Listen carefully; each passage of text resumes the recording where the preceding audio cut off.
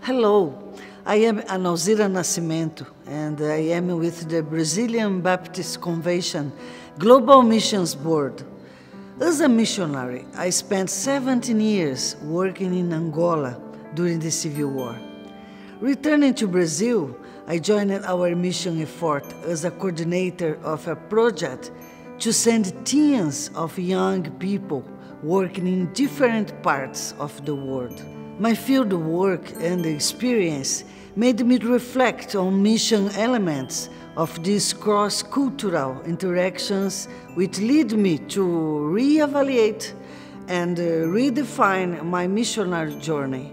I went back to my graduate studies, and the research done for my PhD thesis resulted in the work presented here.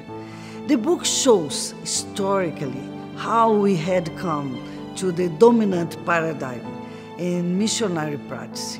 My journey as an educator and a health professional working in situations of armed conflict helped me to conclude that your methods and motivations often still reflect a colonialist missionary practice.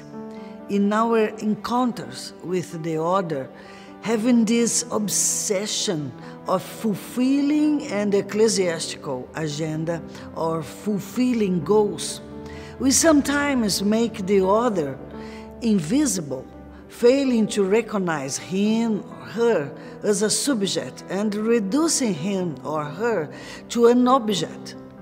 In other words, the evangelical missionary paradigm of mission which predominates continues to reproduce the same Eurocentric colonialist logic of domination, reinforcing the denial of the other's identity and reducing them to an object. Our motivation sometimes is the sole commitment to meet and fulfill our own objectives.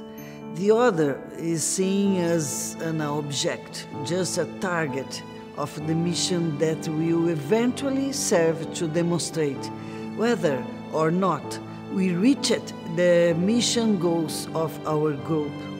This book bases its relevance on the fact that in times of extreme polarization, the need arises to put ourselves in our neighbor's shoes and see the world through their point of view. To accomplish that is without a doubt the great differential of proposal for a decolonized approach that resignifies the missiological paradigm. In this way, it will be possible to work together with local people and not just for them.